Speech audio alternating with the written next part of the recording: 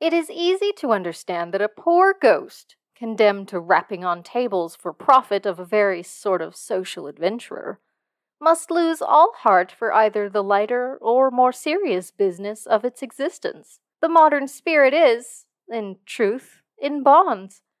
Its original occupation is gone, to be replaced by such indignified exercises as beating tambourines or tweaking noses at a dark séance.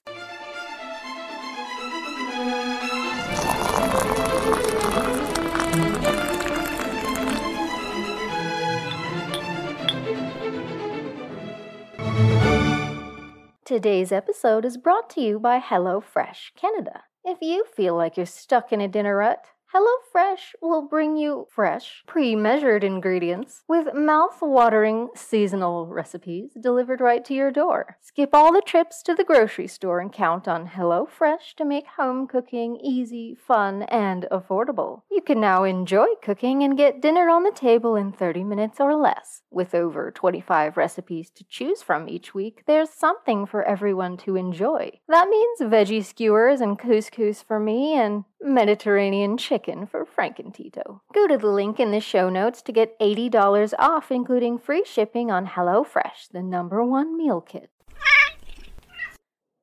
Welcome back to the History Obscura podcast.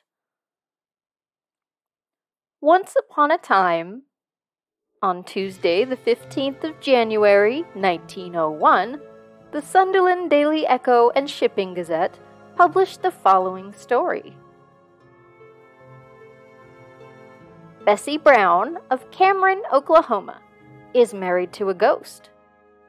Furthermore, she and her spectral husband are living together in a 5-roomed cottage. The wedding took place 1 week ago, and the bride and groom moved at once into their new house, which Miss Brown had furnished with her own money. They are as happy as any young married couple could be, and persons who pass the house can hear them talking and laughing just as if they were both in human form. This is the strangest romance ever known. Bessie Brown, of wealthy parents, high social standing, and possessed of many natural charms that make her one of the most beautiful girls in Oklahoma, married the ghost of the man she loved. She is not demented. Her mind has been tested. Her brain has been examined by specialists, and her actions have been watched carefully. But no trace of insanity can be discovered. Therefore, the parents agree that she must be wedded to an apparition, something which she imagines she can see and know, but which no other human being can recognize. This is what her father says about his daughter's queer actions. Bessie had been brooding continually over the death of John Allen, to whom she was engaged to be married when he was killed.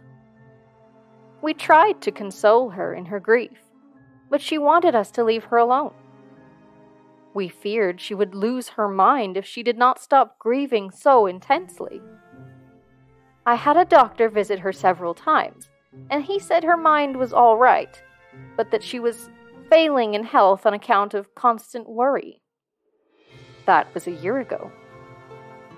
About 6 weeks ago, Bessie brightened up so much that we feared she was under the influence of some drug.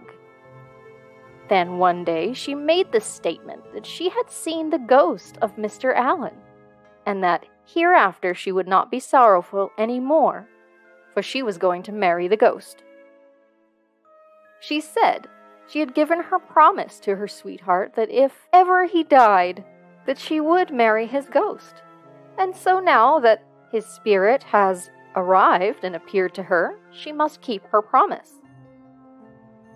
Mrs. Brown and I feared the poor girl had lost her mind surely by this time, so we sent to Dallas for a specialist to make another examination of her brain.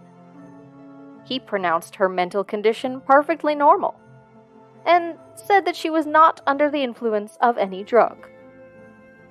He said her case was a strange one, and that she must surely see the ghost she talked so much about. I asked her to introduce me to the ghost, and she said I could not see it, but that it was with her always. She talked reasonably about it. She seemed to know that we thought she was insane because of her declarations, but insisted that she was actually going to marry the specter. She called upon our minister and asked him to perform the ceremony.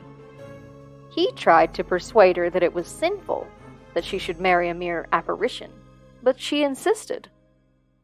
The minister went with Bessie last week into the graveyard where her lover was buried. At midnight, the ceremony was performed, which united her to the ghost of the man whom she had promised to marry 2 years ago, but who was killed in a railroad wreck just a few weeks previous to the wedding. I believe after close study of the girl's actions that she truly thinks she is wedded to the ghost, and that the apparition appears to her as naturally as if the spirit were still in the body. We are trying to do everything we can to make her forget her ghost, but it seems as if we are going to fail. Before the graveyard wedding, Miss Brown rented a cottage and furnished it for 2. She is now living in it with her ghost husband. She can be seen sitting in the back porch, conversing with an invisible companion, and often walks along the street talking aloud to some person whom no one can see. The town people are much excited over the matter. They all know Miss Brown to be a Christian young woman and one who would not deceive anyone for the world. Most of them actually believe she is married to the ghost of her dead lover.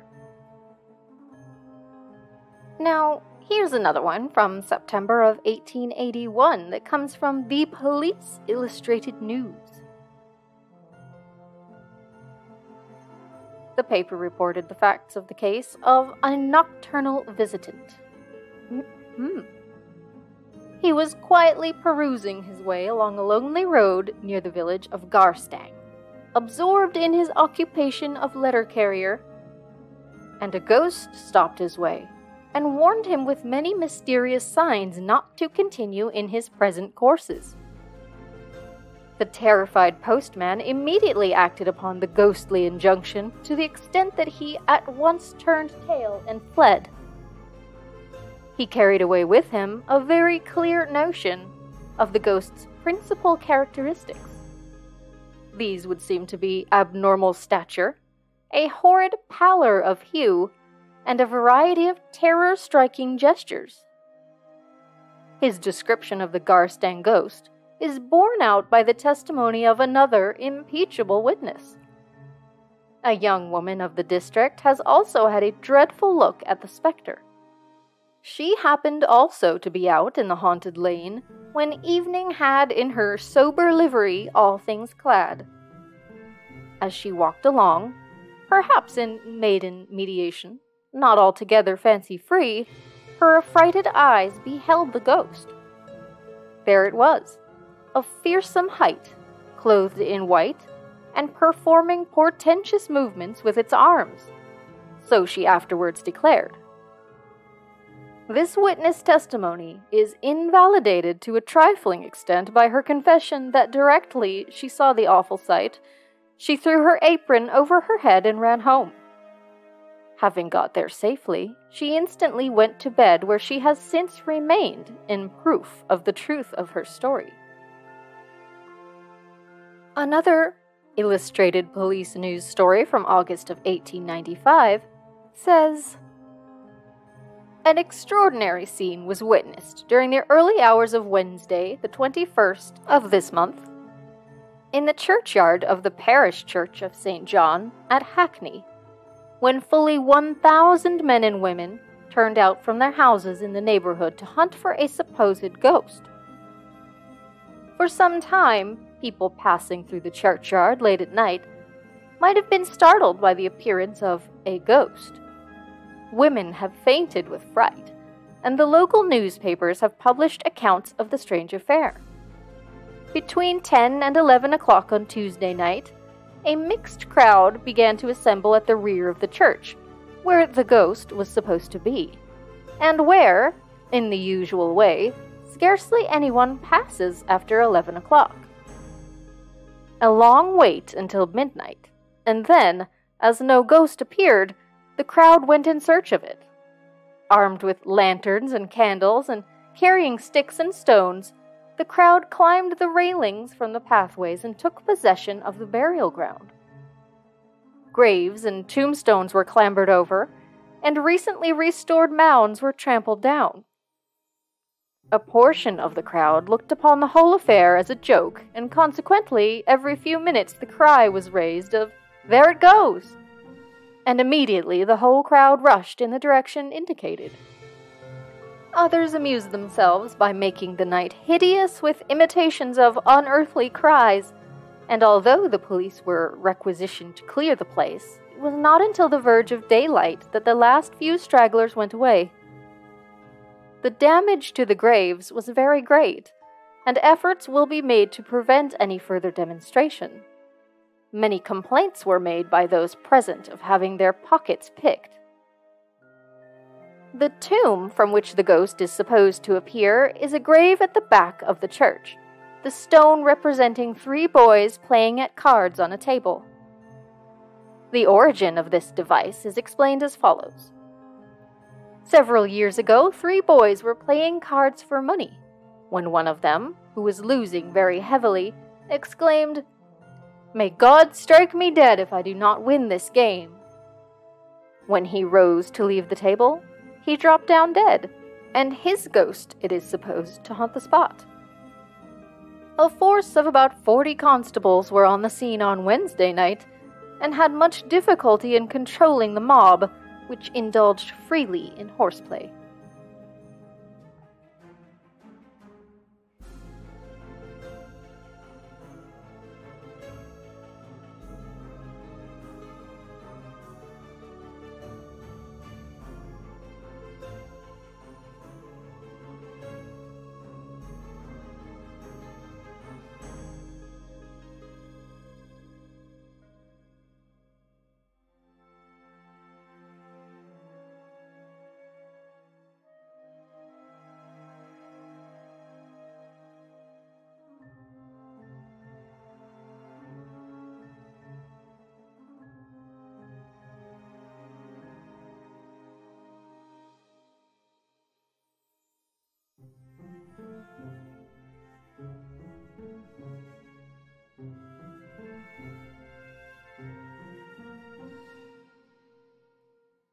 Thank you for listening.